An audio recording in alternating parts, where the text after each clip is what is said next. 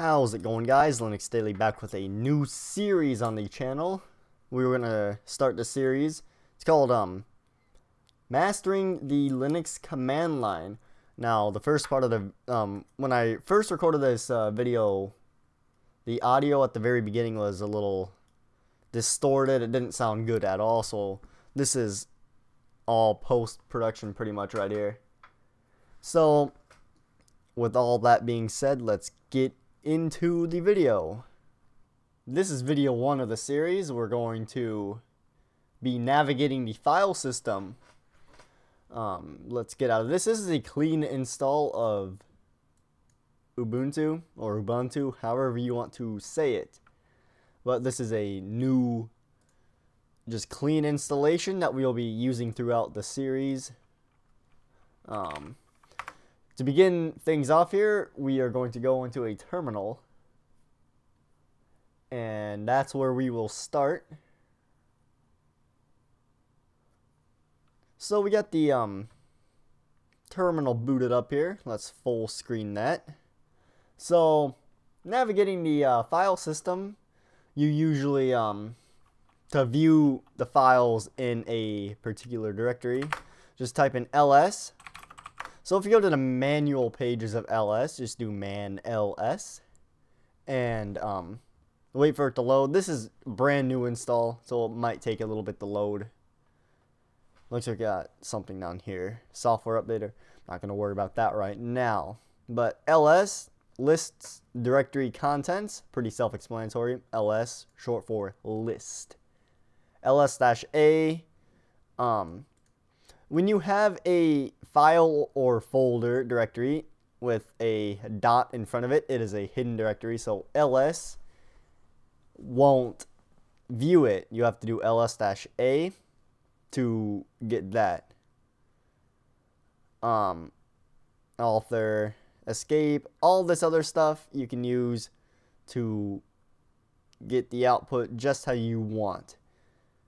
But typically you use ls-a, or ls-a with the L. Now with L, if we go down here, use a long listing format. So I don't want to cancel that. Just do quit. And then I just typed in clear to content. So if you have a whole bunch of stuff, you just do clear, and that's how you clear.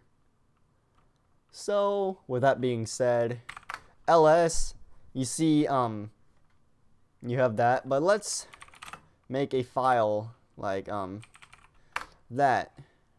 I'll get to that command in a little bit. So when you type in ls, it doesn't appear here. So ls-a, if we look right here, we have .test. That is a hidden folder. Not a hidden folder, that is a hidden text document. Hidden file, whatever you want to call it. And then you have bash logout, bash rc, and then there is no bash history yet because we haven't really made a history quite yet. But your .bash rc is your configuration file for bash. We will get to that in a later video. So with that being said, we use cd to change directories. So let's go to our desktop. We do an ls there. There's nothing on our desktop. So let's do a make dir to make a directory.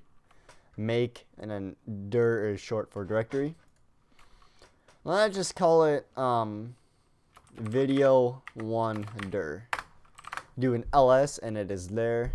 To change into that directory, we do that. Make sure you use the caps. It's hard to explain.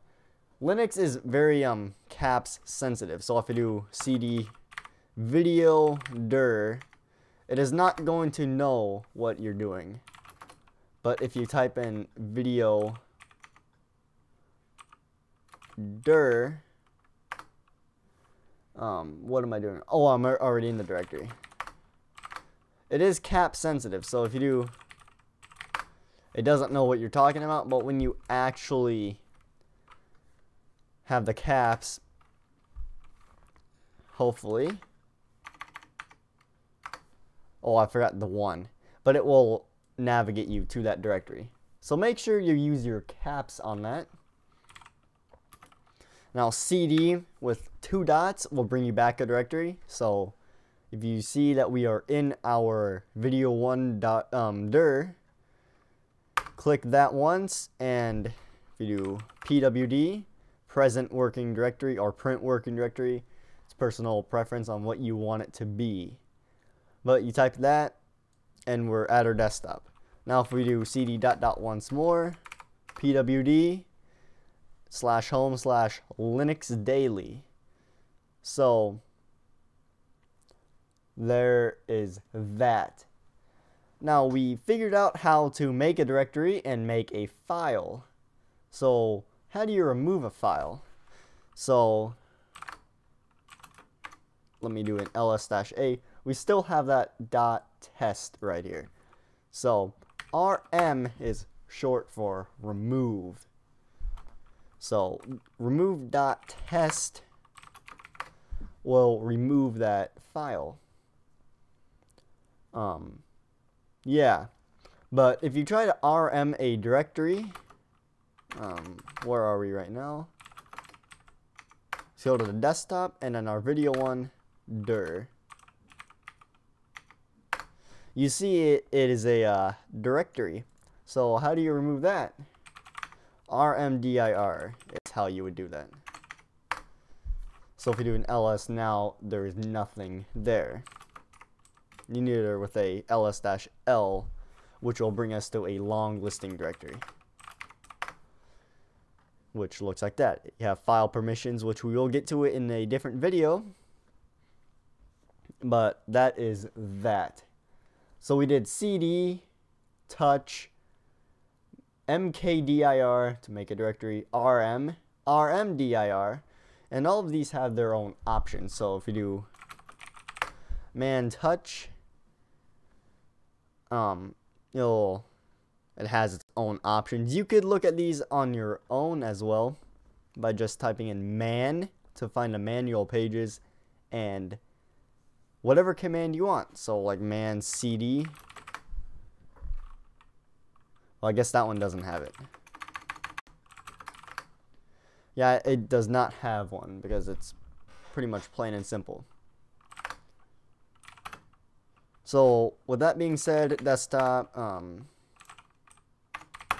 make dir 1. So we are pretty far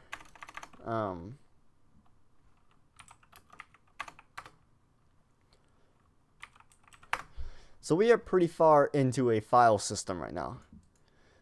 So if I wanted to get back to LinuxDaily, you put a bunch of dots. Actually, I don't think that works on this distribution. But I used to be able to like that, and it will bring me back. I guess that doesn't work anymore for some reason. And then in the Z shell, if you type in ... it'll bring you back. But this is bash, so that doesn't quite work. So clear the screen here. So we made a file with touch, but there are actually other options to make files, which in video 2, the next one after this, we will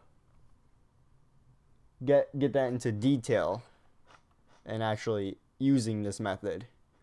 But to make a file, let's go to documents. There's nothing here, so let's do clear. With that being said, let's create a file with the nano command. Nano is actually a text editor.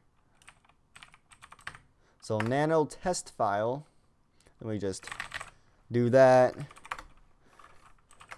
and that created the file. So that is a neat way to do it as well. If you don't want to use touch, you could just do nano and whatever file you want. Now, of course, to remove it, rm test file. And I'll just do a clear to clear the screen. So that was pretty much the first video of the new series, Mastering the Linux Command Line. This will replace pros and cons and top 5 for a little while. I will bring those back, but I need to come up with some more ideas and get a schedule for that going. But I hope you enjoyed this video. I will catch you in the next one.